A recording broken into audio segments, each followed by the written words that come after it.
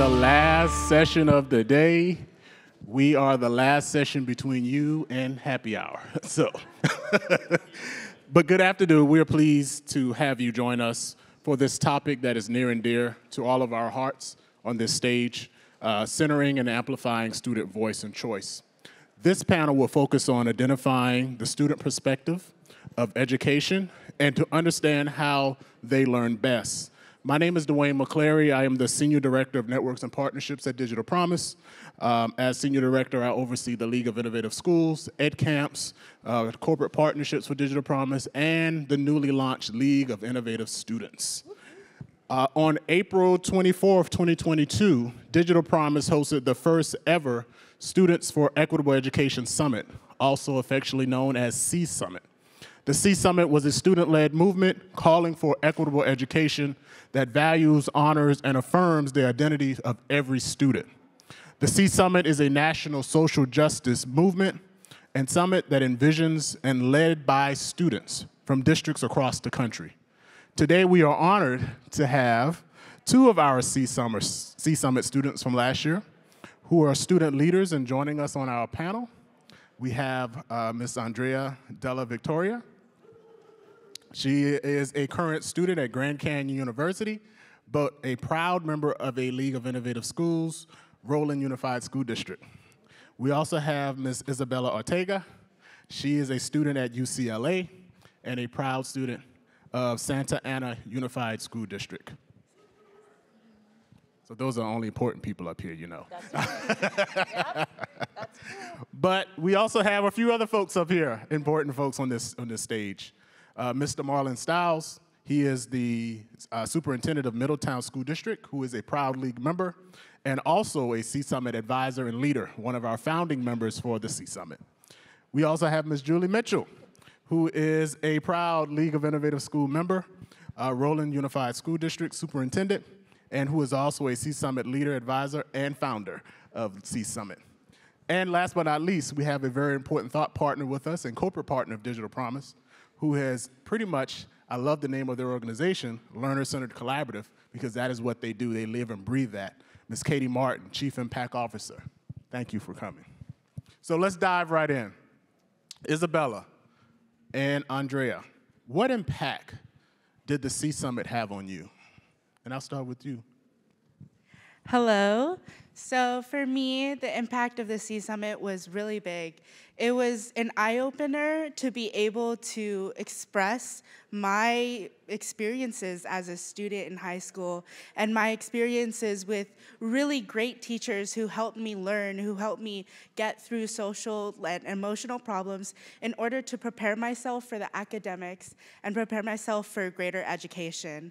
And it also helped me realize the things that needed to change about education and the things that I could do as a student to help teachers who just don't understand what are the problems students are facing to this day.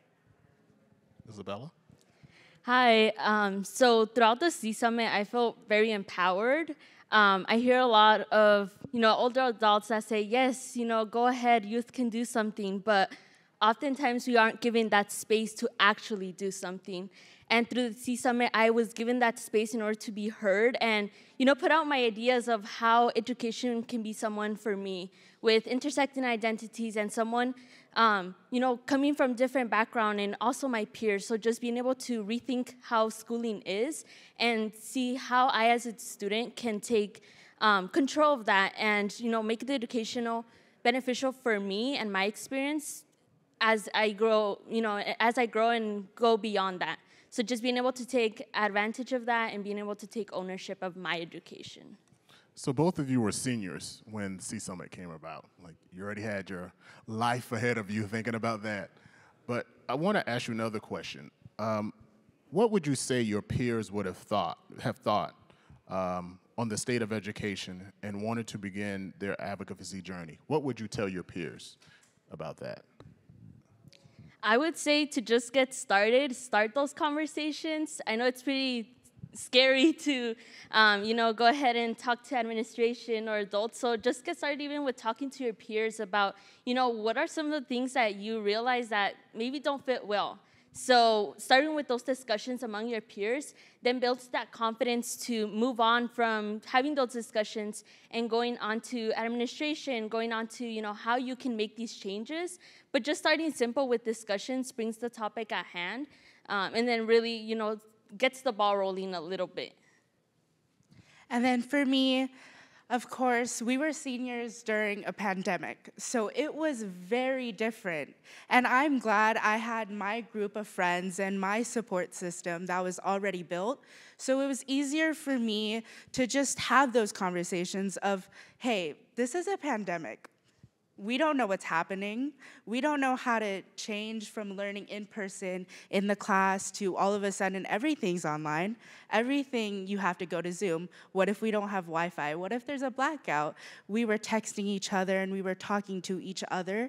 But it was also good that I had a good relationship with certain teachers to where I felt comfortable to be like, hey, I don't really understand this in class, but I feel awkward asking online, asking on Zoom, because no one has their camera on. Like, the teachers, of course, they ask at the beginning of class, please turn your camera on during attendance so she could see that we're here.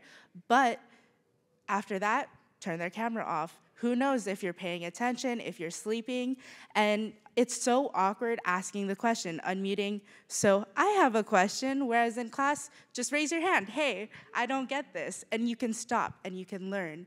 So just adjusting to that and having the already good relationship with your teachers, your students, it's the foundation for helping get through different times. So Julie and Marlon, I want to ask you a question. So when you guys were thinking about the C Summit, what made you want to do this? So I received a call from Marlon, and he said, hey, I've got this idea about really elevating student voice, and what do you think? And I said, yeah, that's right up my alley. That sounds great. We had really no idea what we were doing, except for the passion that we had about making sure that students' voices were heard and that we empowered them, as Isabel had shared. And we were really thankful for our partnership with Digital Promise to be able to have it come to life and have a full platform. So there were 9 school districts from 6 different states, 54 students who participated in the C Summit, supported by a great number of adults who served as coach facilitators. For their entire role was to open up the doors for students and to create opportunities for students to share their story for the goal that we can improve our work. So it was students teaching educators for us to be able to improve our schools and our districts to better serve their needs. So from that phone call, then it built, and here we are, ready for C Summit 2. Julie answered the phone. I think that was her first mistake, Dewayne. I actually texted Dewayne early this morning and said I got another idea. So I'll call you on, how about Thursday, if that's all right, Dewayne? For me, Got to block the number now. Everything that Julie said. For me, as a black male, I know when George Floyd was murdered, that's when it just hit me hard. And I remember just sitting there about what can I do, what can I do, what can I do? And Katie always says, create the conditions. And I remember one day she said very bluntly to me when she's in our district. So started thinking about how can we create a condition where our students can address some of the social justice issues that they are facing inside the walls of our schools. And the idea of a student-led conference, AKA C Summit.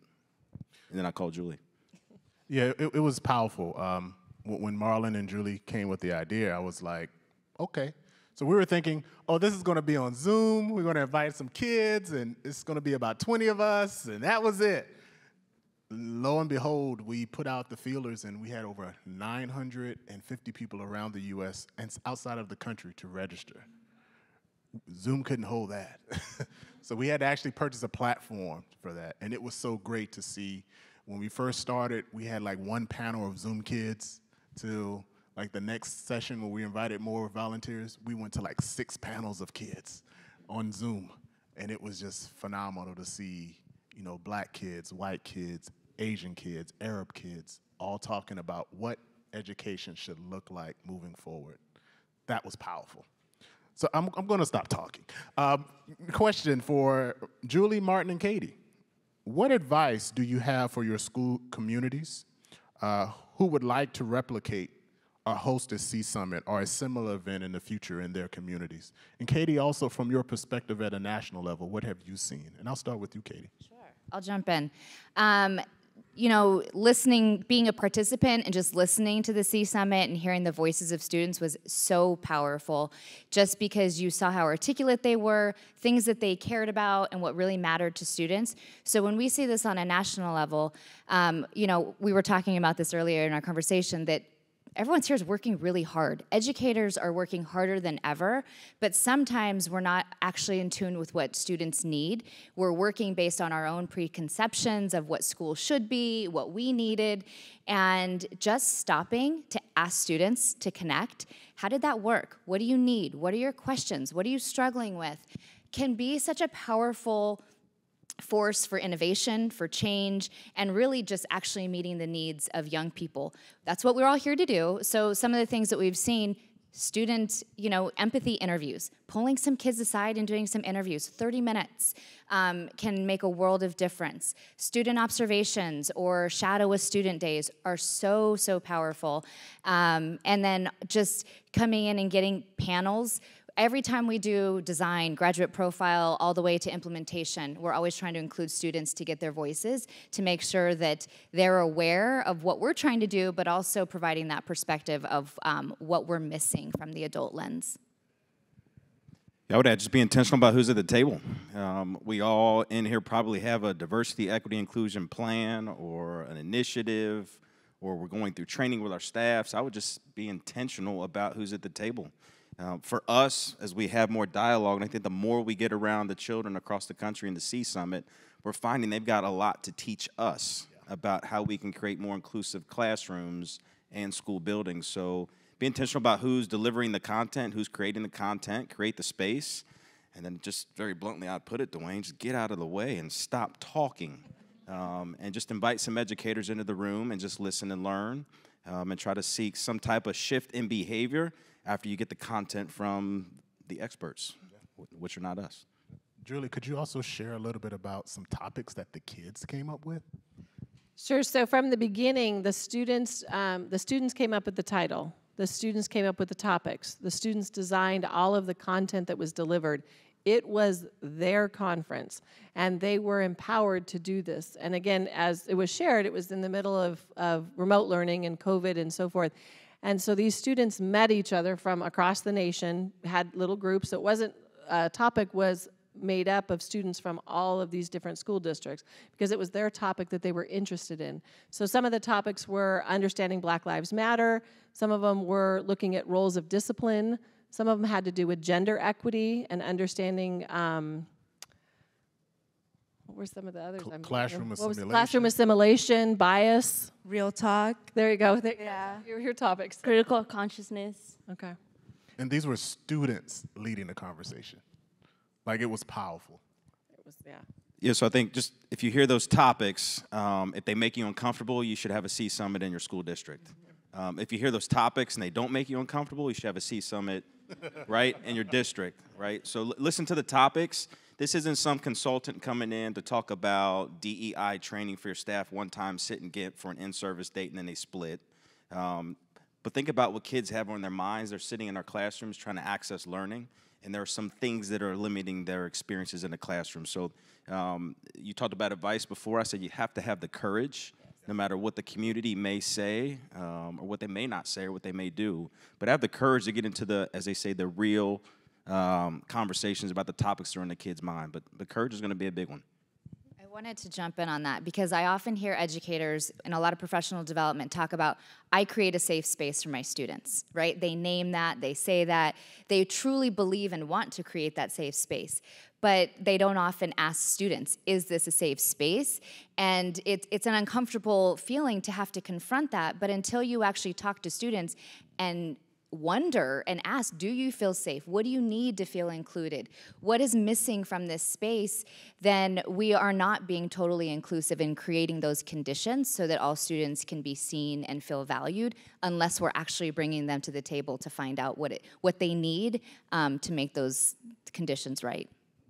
One of the things that also happened last year that as an adult I wasn't expecting, because our whole goal was we were going to get out of the way and the students would take charge and they would be able to lead and share with us. And so as we were getting to know each other and talking and meeting all through Zoom and so forth, the students spoke up and said, you know, we're not comfortable being vulnerable until you're vulnerable. They wanted to hear from us because our goal was we weren't going to talk. We were going to let them do this.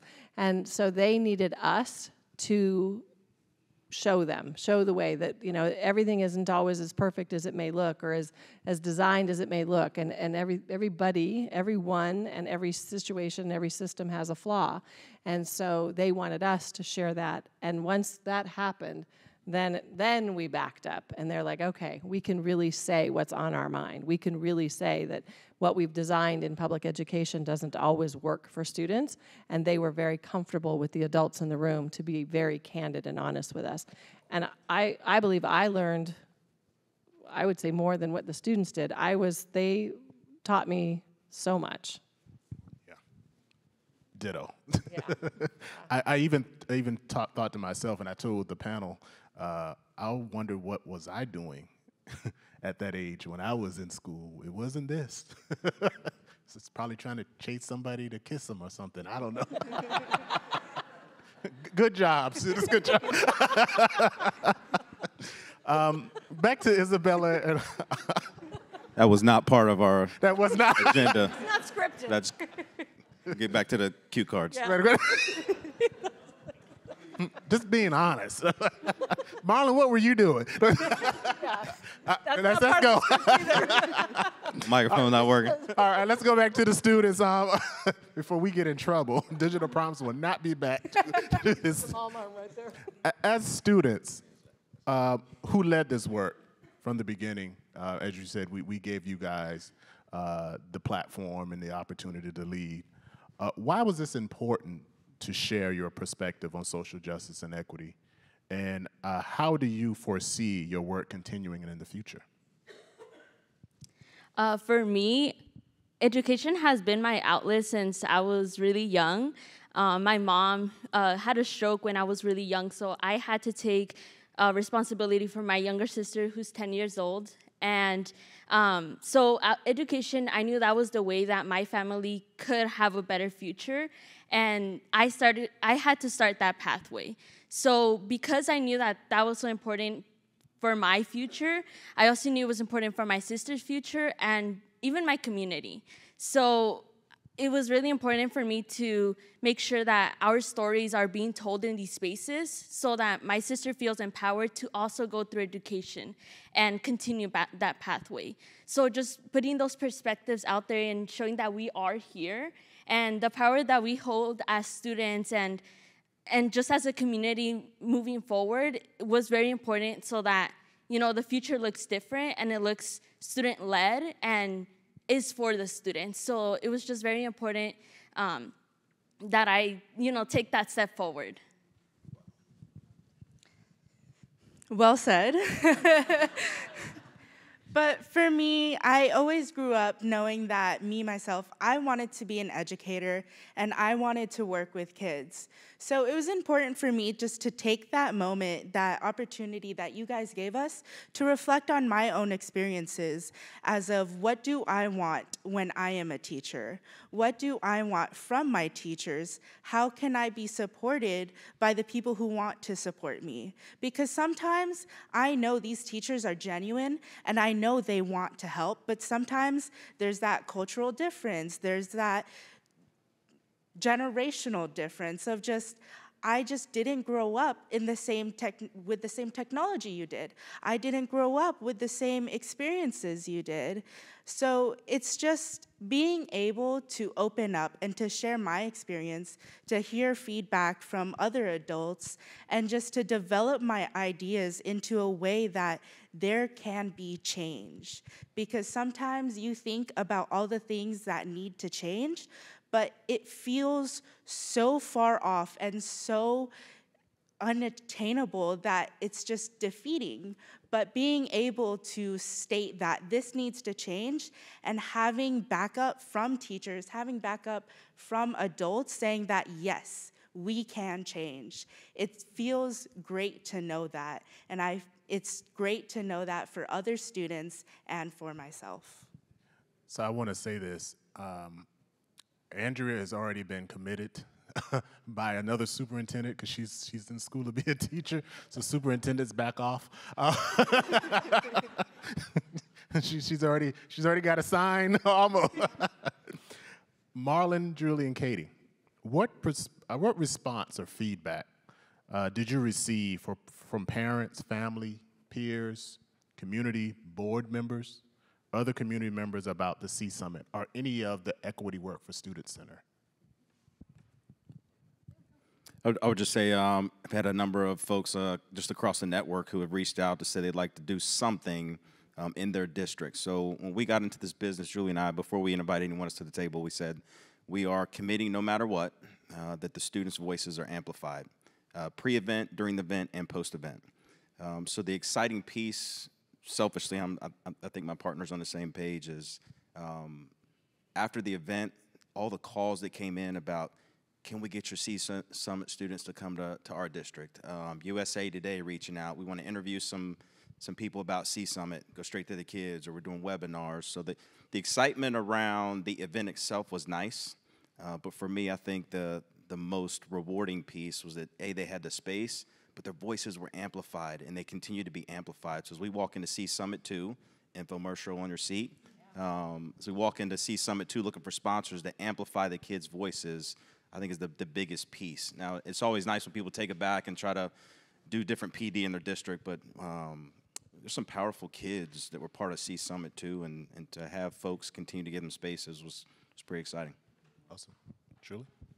No, I would agree in terms of those opportunities for students to guest lecture at schools, and they've gone to colleges and lectured in college classes, in teacher education programs. Articles were written, some students had written some papers, and they were published based on their experiences in the C Summit. And so, but your question in terms of what were some of the feedback, I had the opportunity to have interesting conversation with our Board of Education about that this was going to be the involvement that I would like to have in our district and inviting our students to participate and the role that I was going to play, because some of those courageous pieces of making sure that this is going to be very public and we're having this conversation, and why we're having this conversation, because this is important work, and this is the only reason we're here is for students, and so let's meet their needs. So I had the opportunity to educate, work with, share with the Board of Education, who was 100% in support, signed up for C Summit, attended C Summit, made donations to C Summit, and so it was very powerful in terms of the learning in our local community with the board that helps lead the work in our school district. Yeah, I would just echo that and say anytime I hear adults in schools listen to students and create that space, there's always a little bit of trepidation. What are they going to say? I don't know. It's a little bit uncomfortable. And every time they lean into it and create the space for that discomfort and truly listen, they're always amazed by the perspective, the ideas, and the willingness of students and what's possible when you start to have those conversations together. And I think the more and more we create the space and have those conversations, we can all collectively see what's possible. And it just starts to open up that perspective, like, I didn't even know that that's what you were experiencing. I had no idea that this policy or that schedule created hardships. These simple things that are structural, but also understanding how students feel and belong. I think when you raise the bar and you allow students to step up, they almost always exceed it. The other piece that happened is how much the students educated not only myself, but other teachers from the district that participated in the C Summit, because the students were very willing to answer questions. So there are experiences that they have had that I didn't have, and so I didn't always understand. And so I needed to be vulnerable and explain to them, I don't have that same experience. Can you share more? And asking more and more clarifying questions to better understand, and other adults doing the same thing. and really reversing that, because sometimes it's the thought, well, the teacher has the knowledge, the teacher has the information, but we don't have all of the answers, obviously. We don't have all of the information, and students did such a phenomenal job teaching us, and in this case, teaching me. Thank you for that.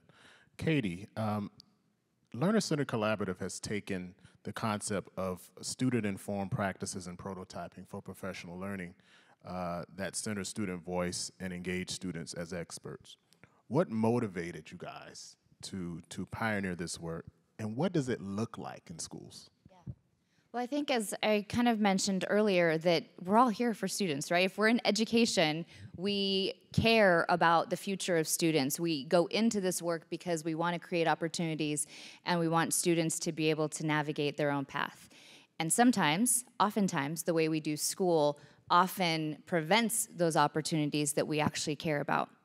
So we've created those spaces intentionally when we partner with school districts to include students, to include families, to include community members, so that we're having these conversations out in the open before we start designing what we think we should be doing. We actually are stepping back to say, what do students need? What is the current experience? And is there a better way that we aren't currently thinking about? So starting with the student perspective, and really if you're learner-centered, that's what we truly believe is you start with the learners. You start with the experience, you start with the outcomes you truly want, and then start designing from there. And so it's not having, here's where we're going, and we're just like marching on that path. We're listening, we're always trying to understand and empathize, and looking how we collectively get better. So that's, again, the design sessions, it's empathy interviews, it's observations, shadowing a student, it's creating those experiences and co-designing, and like Julie said, not having all the answers, but really trying to collectively figure out what those best experiences are, and knowing that as adults, just because we've gone through the system, we don't necessarily know exactly how it needs to be in the future. So going to the student agency and student voice, Marlon and Julie, I know you guys, when ed tech companies approach you, what would you like for them to know about the work for student voice and choice in selection of content? I would start with ed tech companies because they often will call and say, oh, we're developing this program, this platform, this app, this curriculum, whichever, and we'd like to, it's for student voice. And so my question is, how many students helped you design it?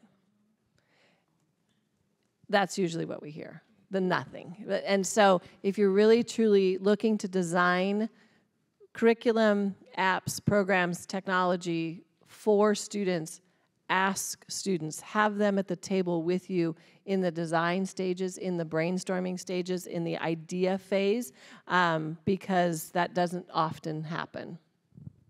Yeah, so I'm going to expand on that, share the same passion behind that. A little more specific, I would say it's okay to bring a group of black male students to the table, right, in this co-design space.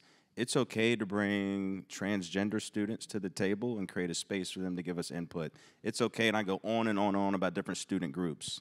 I mean, shame on me. I need to do a better job at that myself. So as we're going through different adoption processes or entertaining new platforms, I do wish we could do exactly that, right? Answer that question, but before we get there, can we start co-designing together? I enjoy the fun question of, show me the data that your algorithms work, right? And I don't want to go down the rabbit hole, but show me the data, right? That doesn't say that we've got an achievement gap for our students of color, because every time we purchase a platform, every time you get into the data tells the same story. So I think it's a unique perspective that they gave us, the students themselves, that could be very beneficial to any vendor in the room or in the summit, ASU+GSV Summit, but to get perspective from a diverse group of students that have a lot to offer about the design of said educational platform and how it might impact their learning. So I'm going to go back to the students. What would you like for education to look like? So for me, as a future educator, I would just like it to look like genuine relationships between students and teachers, because that's when students trust their teachers to teach them and to open their minds to ideas that they never really thought about. And we spend so much time in the classroom that sometimes when things are happening in the world, we need someone to talk to. We need an adult to look up to. When there's major news events, we want to talk about it. And having that trusted adult have those conversations with us and have those, okay, this is what we're learning academically, but realistically, how does that apply to us? And being comfortable with actually having those conversations in a space where you know you're not judged for any idea, because all ideas matter from all voices. And to echo that, I would say genuine, and also just having a sense of comfort in the sense of like having also the stories of different communities being told. It's time that we move from the generic perspective onto our population now, which is of very diverse folks and groups. So, we need to change that. And in order to do that, it starts with the curriculum, starts with hearing the stories of different students, their perspectives, their experiences, which then can translate into feeling comfortable in sharing with our teachers, having those connections and being able to build from that.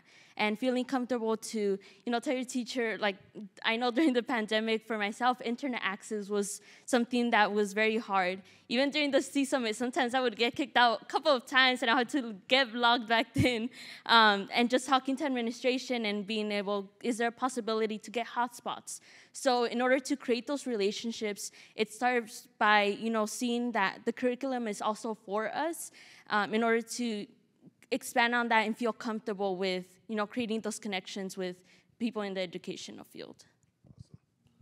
I'm going to come back to Julie and Marlon. How have you begun to address the inequities of educational structures, policies, procedures in your district that was informed by your participation in leading the C Summit?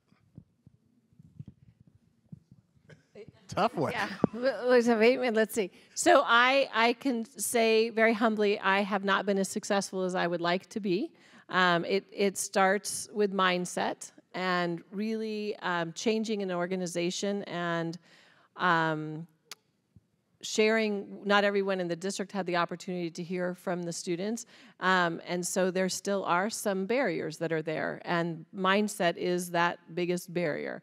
And on top of that, lots of other things that educators are working through and dealing with right now, but that is an excuse, and we need to do better. So we will hear that often, well, I can't handle this right now because of all these other things on my plate. Well, you're not going to do very well on these other things on your plate if you're not addressing this one first, because you need to know your students as people first and then as learners. And so we have taken small steps, I'll say small, in conversations with different groups, in conversations with our leadership team, working through. Our directors have done an amazing job leading some really great conversations about meeting students' needs. And so that ball is rolling, and we'd like to see it continue to roll. Yeah, we found some inspiration from the children. I think we're about a month away from being ready to introduce a campaign in our district for more black male educators. Some inspiration for folks like Baron Davis down at Richland 2 in South Carolina. But really focusing in on things that we've heard from the children time and time again, and really trying to just hunker down and double down on those areas. So a campaign for black male educators in our district, infomercial for Digital Promise. We are offering an incentive right now for every employee in our district to obtain a micro-credential that is DEI related under Digital Promise's micro-credentials. Huge shout out to our Board of Education for making that a priority in our latest negotiations.